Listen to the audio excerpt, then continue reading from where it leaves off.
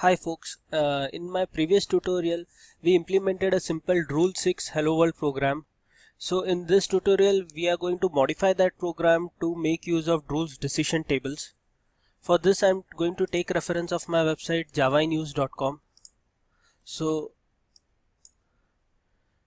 this is the example that we did previously. This is a simple Hello World application using Rule 6. The source code for this can be downloaded from here. This is a Maven project, so just import it in Eclipse, and if you'll run this, we had got the discount for the jewelry product if the rules were written in .drl file. Here we had mentioned the rules like if it is diamond jewelry then give a discount of 15%, and if it is gold jewelry give a discount of 25%. So if you have not gone through that tutorial, please go through it. We'll continue. That will be our starting point for this tutorial. So what are Drools decision tables? Drools decision tables are Excel based decision tables in which the conditions that we previously specified in the .drl file, those we'll specify in an Excel based table. We'll take a look at that. So what will be the use of this decision table, and why not just continue making use of the DRL file that we have? The first important reason is that for understanding this DRL file, the user still has to have at least some programmatic knowledge. Like if he has to set the discount, he will still have to understand these conditions which we have written in the .drl file. So a person who has no coding language, he will not be able to make changes so easily in this DRL file. And these are simple rules. When the conditions they become more complex, it will become more difficult for a non-programmer to make changes and understand the rules in the .drl file. So we can say that it is not that business user friendly, the .drl file. Another reason why we should use the rules decision table is, suppose if the rules they are to be changed quite frequently depending on the change in the business scenarios, then for each change we'll have to modify the .drl file, that is make changes in the code itself, right? So which is not a good practice. So if we make use of rules table only in the Excel sheet, we'll have to make the changes and no changes will be required in the .drl file or the code that is there. So let's have a look at the rules decision table.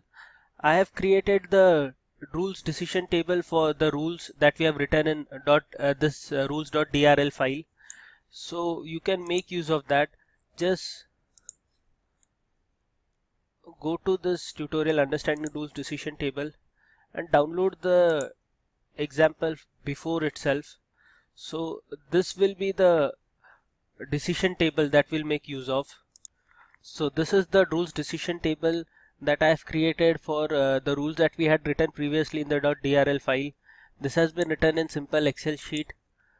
So let's go through this and understand what we have done here. So the first is the rule set attribute.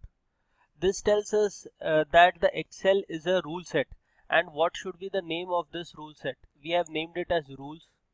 The next attribute is the import attribute.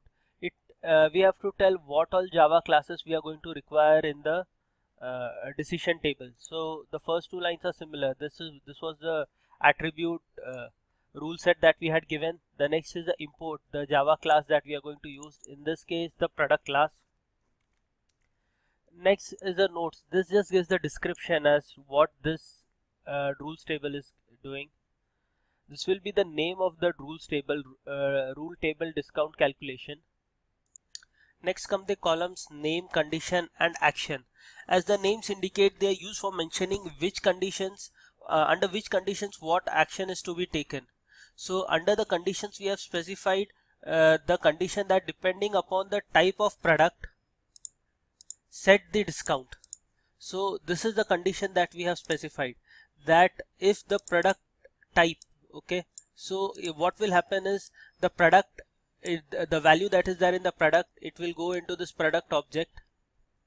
So this will be the reference of the product that we are going to pass to this decision table.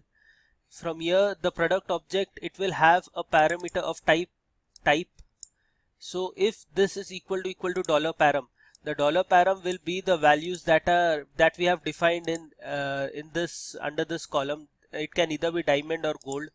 So if this is either equal to diamond or this is either equal to gold, then the action will be that in this reference object, product object, set the discount as this value, whichever is the corresponding value. So if it is diamond, set it as 15. If it is gold, set it as 25. So these are the only changes that are required. It is a very simple rules decision table, and not many changes will be required to our code. So copy this rules file. So under rules we had the rules.drl, delete it and paste the decision table here.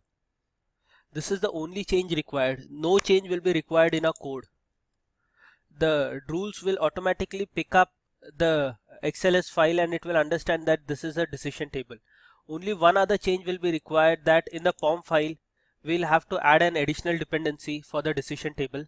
So this will be the dependency that we'll have to add, rules-decision tables.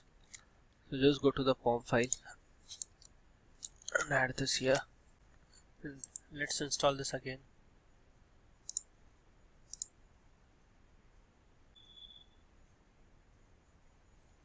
Now if we run this project again,